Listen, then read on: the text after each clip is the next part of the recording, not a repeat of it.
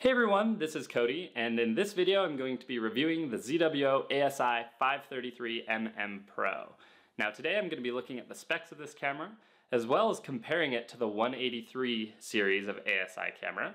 And also I'm going to be taking a deep dive into the frames that I've taken with this camera.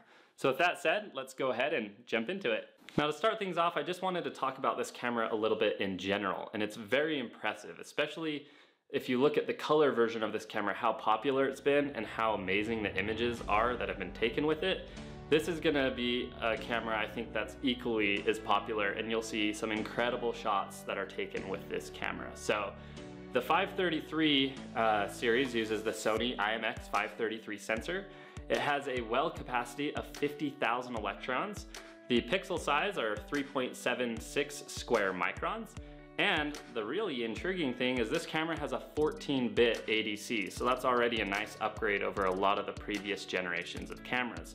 The read noise is also very excellent, and there's no amp glow. So that's one thing I will focus on a little bit today, is showing you some dark frames I've taken, especially some really long ones. And you don't see any amp glow, and the noise is very well controlled in this camera. So there's really a strong backing for the 533 as being an amazing camera, and the color version has already proven that. Now the interesting thing about this Sony IMX533 sensor, it's square. So if you're not used to that, it does take a little bit of getting used to. I like to call it the Instagram ready sensor, but I actually used a square sensor my entire time in graduate school imaging asteroids, and you get used to it pretty quickly. Now, there's actually two main benefits though to using a square sensor. Number one is, well, most of the images we take in astronomy are of things that are round, right? So if you're trying to fit the moon into your field of view, it's actually a lot easier to do that with a square sensor, and same with the sun. So that's one big benefit. Now, the other benefit to using a square sensor is if you're using an off-axis guider and you decide to rotate your camera 90 degrees, the pickoff prism stays in the same position relative to the sensor. So I can rotate 90 degrees, rotate another 90 degrees. The pickoff prism does not intrude over the sensor, whereas if you're using a rectangular sensor, when you rotate 90 degrees, you can start to intrude over the top of the imaging sensor. So that is a subtle benefit, but it is a benefit nonetheless. So now I'm going to show you a few frames that I've taken with this camera. So we're going to go ahead and start with the dark frames, and then I'm going to show you a couple images I've taken and analyze each individual channel, and that should give you a good idea of the noise and the quantum efficiency you can expect out of this camera. Now, speaking of quantum efficiency, ZWO reports that this camera has a max peak quantum efficiency of 91%. Now, I really don't like that term. I feel like it's a marketing slash like a selling term because it doesn't really tell you anything. All that says is at one specific wavelength, the camera is 91% efficient. I feel like a much better term or value to report would be the average quantum efficiency across the visible spectrum, so about 400 to 700 nanometers. And if you look at the graph of the quantum efficiency of this camera, you'll see in the blues and in the greens it's pretty efficient, and then as it gets down into the reds it starts going down, and that's very normal. So I would say if I had to estimate, looking at this graph, the average quantum efficiency across the visible spectrum is about 70% or so, which is still really good. But yeah, I just feel like that's a much better term to report, because quantum efficiency, the overall quantum efficiency of the camera, is important in people's purchasing decisions. Not a lot of people really care about that peak QE because, again, that's just at one wavelength. It doesn't really say anything else about the others. Anyways, I digress. Let's go ahead and take a look at the dark frames of this camera, and we'll jump into that section. Okay, here is a 5-minute or 300-second dark frame taken through the ASI533MM Pro. Binning was 1 by 1 here, and the gain was set to 100, and the cooler was activated for -20 degrees below ambient temperature. I think the ambient temperature was about 35 degrees Fahrenheit or so when this was taken.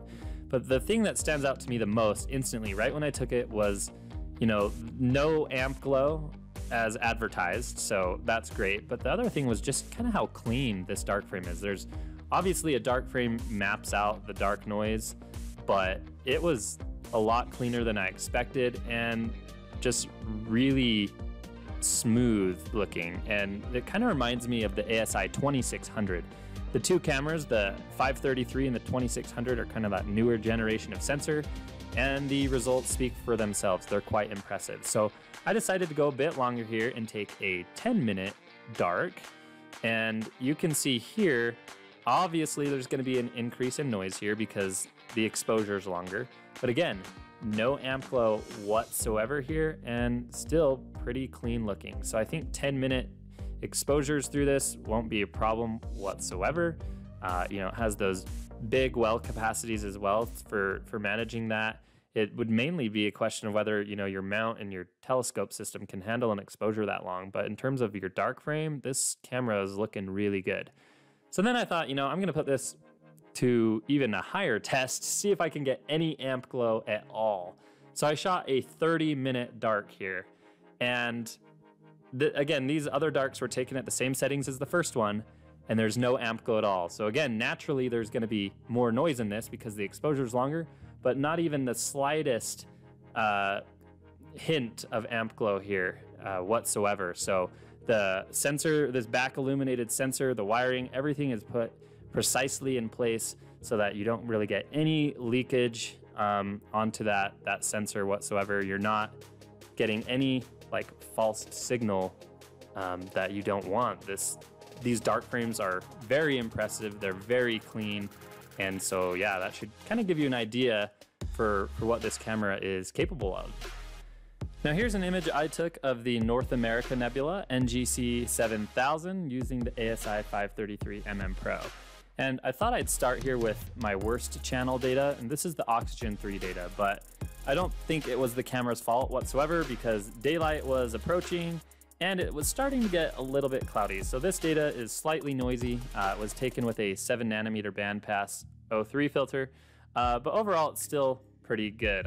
The square sensor has actually grown a lot on me for these deep sky images. So let's go ahead and look at the sulfur 2 data now, and you can see this is a lot cleaner and it's actually pretty prominent. The sulfur comes in quite nicely actually in this nebula, and it's what gives it such striking contrast. And that's really one of the big things about monochrome is a lot of these wispy fuzzy details come out through monochrome, whereas that's a lot more challenging to do with a color camera. So again, a little bit more work, but it's actually not too bad if everything's mostly automated. So last but not least, here's the hydrogen alpha data. I think this looks really good, really clean. Again, all of these were the same amount of time. This is just an hour and a half. So I took 18 5-minute exposures, and again, a lot of those little wispy subtle details are coming through, and just look how clean this data is. It's not really noisy whatsoever for an hour and a half. Like, yeah, there's a little bit, but for an hour and a half, that is not bad. And all of this was taken with my William Optics RedCat 51. I thought it was important for this review to take these images with the best glass that I have, and so yeah, I think this data looks really, really great.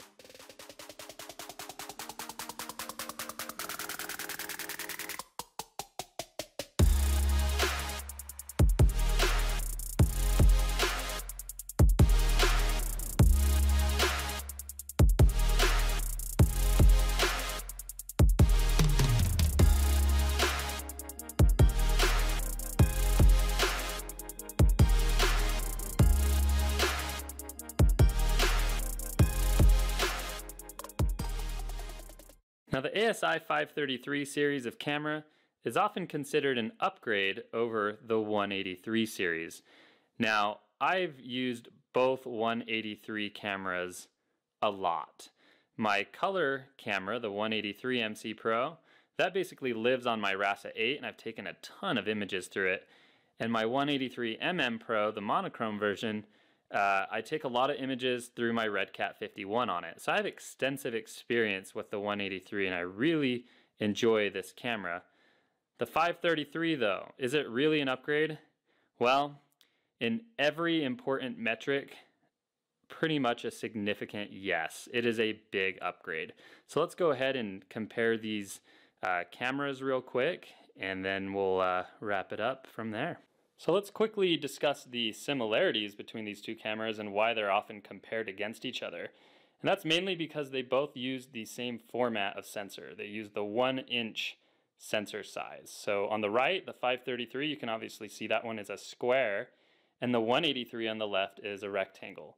The only other similarities though is they use the same body size, and the back focus is the same as well for these two cameras. So 6.5 millimeters from sensor to flange, and then they both have the 11 millimeter extension rings. Okay, so let's go ahead and compare the ASI533MM Pro to the ASI183MM Pro. So I'm specifically comparing the monochrome versions here, but the color versions are fairly similar. Now, the 533MM Pro is a significant upgrade in 4 major metrics. The first is the well capacity. So the well capacity on the 533 is 50,000 electrons, whereas on the 183 it's only 15,000. So this camera is over 3 times better than the 183. The next metric to really look at is the ADC. The 533 has a 14-bit ADC, whereas the 183 only has a 12-bit ADC. So again, that is a significant upgrade just right there. This camera, the 533, has no amp glow at all, whereas the 183 has some of the worst amp glow in any of the ZWO cameras. It's substantial. So again, a clear winner here in the 533. And then lastly is the read noise. So this camera's read noise at its best performance is 1. This camera's read noise is 1.5 electrons. So 50% worse in the 183 than the 533. So this camera in all 4 of those major categories isn't just an upgrade, it's a significant upgrade. Now, the ASI183 though, if you look at the quantum efficiency, this camera, the 533, actually has a higher peak quantum efficiency. But remember, since I don't really love that term, I like to look at the average quantum efficiency across the visible spectrum. And if you look at the quantum efficiency graphs for both of these cameras, you'll notice the 183 has a pretty decent peak quantum efficiency of 84%, but it starts to drop off fairly quickly into the reds. And again, that's pretty normal. Comparing these two cameras together, the 533 and the 183 quantum efficiency, you'll see that the 533 has a overall higher quantum efficiency. So again, another upgrade there. Now be careful when you look at these graphs because one only goes to 90%, the other goes to 100%. So don't let that fool you. Overall, the 533 does have the better quantum efficiency as well. The other thing you want to be aware of is both of these have 1-inch sensors, like I said. However, the 183 has a smaller pixel size than the 533. It has 2.4 micron pixel size. So essentially, this thing has more pixels than this one. So you're gonna get longer download times on this, but you're also gonna get a lot more resolution out of it. Whereas this one, you're gonna have faster downloads, but less resolution. And that's where the real debate comes in, because the 183 and my RASA 8 are like a match made in heaven. Like, the pictures I've taken with the Horsehead Nebula with this combination, they're very well resolved and they're really stunning.